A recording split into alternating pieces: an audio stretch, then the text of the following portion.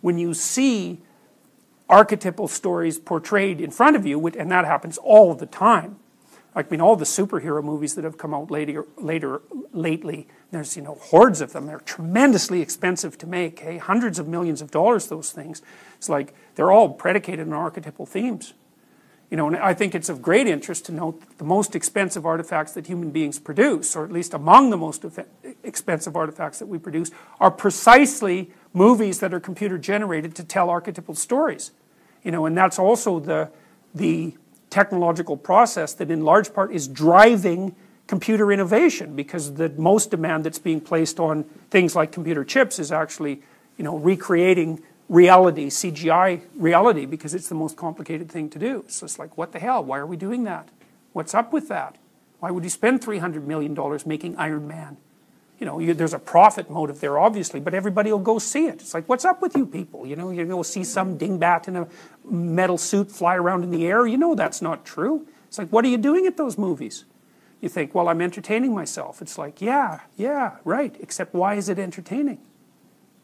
And why is it entertaining to all of you? And why is it entertaining to everyone? You know, there's a reason for that. So partly what we're going to find out too is what it is about stories that attract our interest and why that is. And it's not merely entertainment.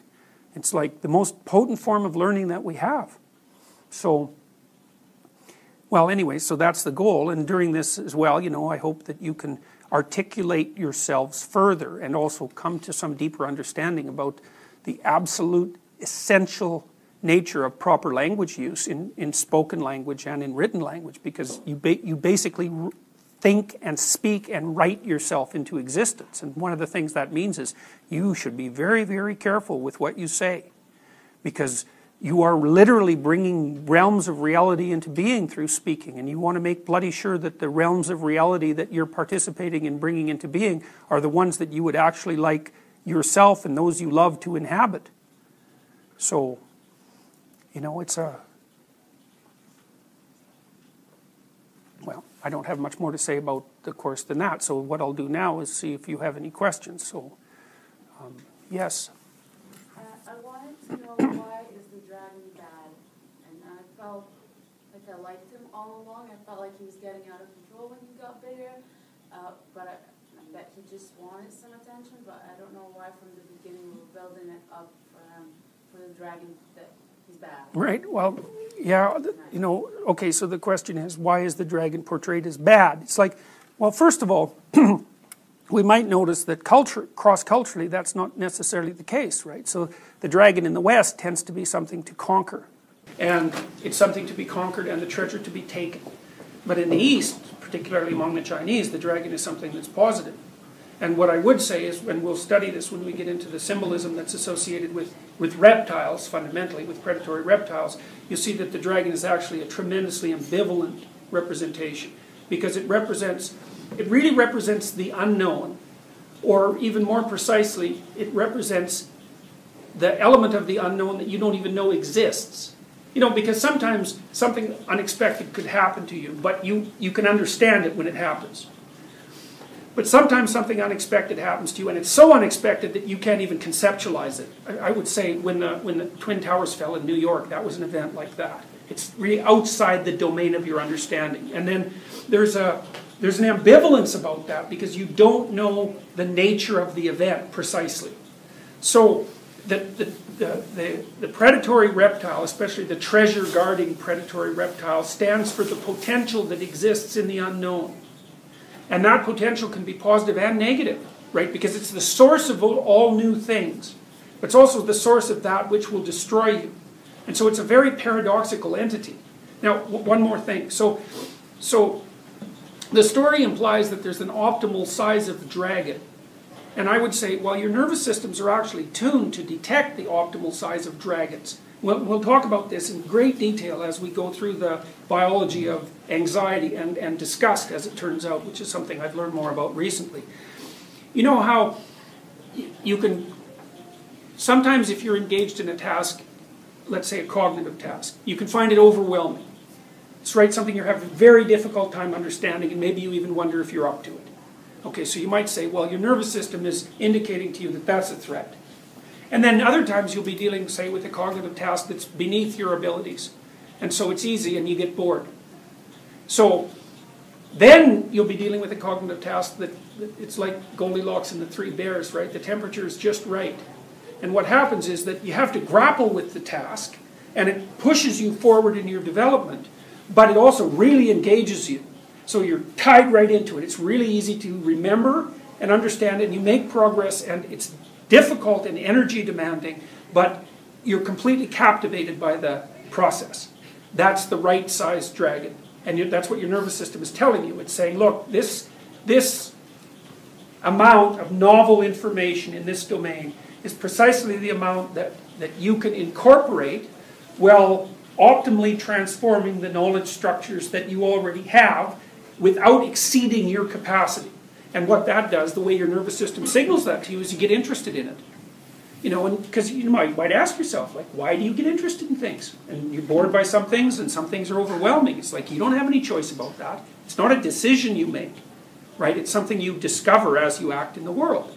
And so dragons of optimal size are engaging, and they push your development. But if they get too big, then they're too much. Could this dragon then be the child potential? Like, I see an analogy between this and the story with the baby in the crib and the thunder going, hitting everywhere. It could be that. Like the thing about that particular symbol is that it describes the unknown outside of conceptualization. It's pure potential. Now, you know, here's something to think about in relationship to that. I did a little TED talk on potential, which, if you're interested in this sort of thing, you might want to look at, because I got it right in that talk, I thought. But, you know, there are different ways of thinking about what the world's made out of. And, you know, we think that it's made out of matter. That's the basic dogma, say, of the materialist realm. And I would say, look, it's really useful to treat the world as if it's made out of matter, and look at all the things that treating it that way has allowed us to do. But that doesn't mean it's the final statement about the nature of reality. And whatever matter is pretty damn strange when you get to the bottom of it. We don't understand it at all, and we don't understand its relationship to consciousness. But putting that aside, we also act as if things other than matter are real. So, for example, we act as if potential is real. And that's a very strange thing, you know, because potential by its very nature is not really defined, because otherwise it wouldn't be potential, right? It would be actuality. But, you know, all of you understand your parents when they say, well, you know, you should live up to your potential, or there's potential there. And I would say, actually, most of the time when we're dealing with the world, what we're dealing with is not the material world per se. What we're dealing with is potential. It's like what we're dealing with, what this could be. And we're trying to realize the potential. And so another thing that you could think about with regards to the symbol of the dragon in particular, it's the predatory reptile more basically, is that it's a representation of potential. And so, and I think the reason that it takes reptilian form, and we're going to talk about this in great detail, is I think that what happened as we evolved is that the systems that we originally evolved to detect predators constituted, when we underwent the cognitive revolution that transformed the world into abstract representations around us, that initial predatory detection system was elaborated up into the system that we used to detect the unknown as such. But, you know, because it's evolution, the fundamental elements that evolved over the course of evolution remained intact. We're using the same systems. And that system has a language. And so the language is something like, well, the unexpected event is sort of like the snake in the grass, which is perfectly reasonable. You can think about it as a metaphor.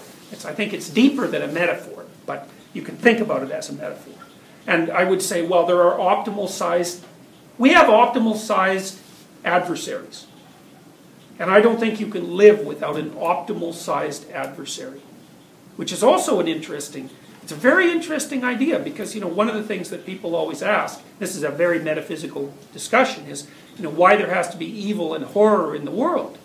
It's like, well, it's not clear to me that the world could be constituted in the manner that it's constituted in any acceptable way if there were no adversaries.